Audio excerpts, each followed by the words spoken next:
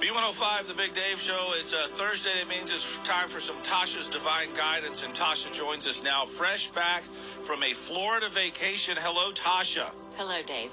So when you're on the beach, Tasha, do you know you're going to get sunburned? No, but I know Mark is. Your man over there, Mark. Yeah, just checking. I don't know if you knew already. All right, so joining us right now is our program director and midday host, Grover Collins. Good morning, Grover. Good morning. So Grover has heard you on the show with us, and while he loves you dearly for bringing him meat sticks and donuts like you do he is a little bit skeptical, right, Grover?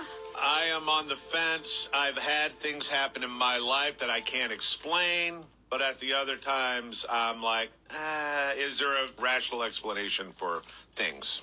So what are you wanting to ask Tasha? I want to just let her just tell me what she wants to tell me. So are we, okay, we're not going to do pass life. We're just going to do whatever comes out. Well, Sure. do you want to do a I like pass that. life? You want to pass life? No, let's do whatever comes out. Whatever comes out. Okay, let's see. All right. Already shuffled, so we're going to... She's already shuffled. We're off to a good start. So anything can happen. We can talk to somebody from your past. We can hear about your future. See, well, she's a little excited. She's dropping the cards. That's over how it there. works, They Grover. just fall out. Oh, that's how it happens? Yeah. Oh, I'm sorry. This isn't, hey, I'm sorry. So this can be past energy. I'm going to tell you, there was a situation where you had to be in this Queen of Swords energy where you had to cut someone out because there was just no hope in it. It caused heartbreak. It caused Ten of Swords pain, which is deception. You know better what this is. You don't need to elaborate unless you want to. Is this something, Grover? That is something I can relate to. Yes, I will agree with that. You don't want to share No, that? I Had can't. to cut out. Had to cut somebody out. Yeah. So there was a lot of drama, a lot of conflict, but God stepped in, whether you know it or not, and took you into calmer waters. It was fated. It was meant to happen, but God definitely stepped in. And it required you listening to your gut feeling, your intuition. So your intuition said, it's time to go. And you did. And you did. I did. And then Yeah. it guided him right to This could shorties. have been a marriage or a long-term commitment. This could have been, like I said, this was a breakdown of what was not built on a stable foundation anyway. So they're being very clear about what it was.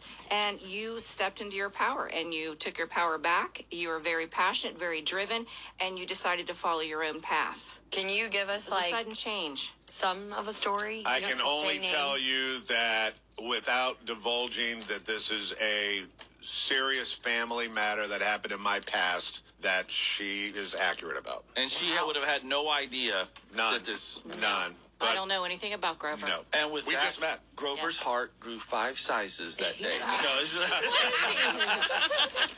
I Grinch? think I'm a very empathetic person. Come on. no, I'm talking about Not your the belief Grinch. and your belief in Oh, Tasha here. and Tasha. You're more than empathetic. You are the high priestess. You don't come out for the high priestess unless you are highly intuitive. Whether you embrace it or not, you're highly intuitive. All right. I'll agree with that. Yeah. And good for you for listening to yourself. And Yes. cutting them out. And Definitely. that's taken some practice, and that's what I teach my kids, is your gut instinct never lies. You may not like what it's telling you, but it's always right, because it's never lied to me. Right. It's Well- just listening to it that's sometimes a struggle. Well, differentiating between the ego, which is of the earth, and your heart and soul, which is spirit. yeah, I think That's the that gets difference. easier with age, too. It does. Okay, can you do past life on him, though? You Because just want him to be a female. I know you No, do. I just want- he's still living with the nun thing. Yeah, the So he wants 14-year-old someone else over to it. be in that camp. There's Sister literally David got to be and Sister something Grover. worse Watch than a me be a 14. Viking or something. I probably will.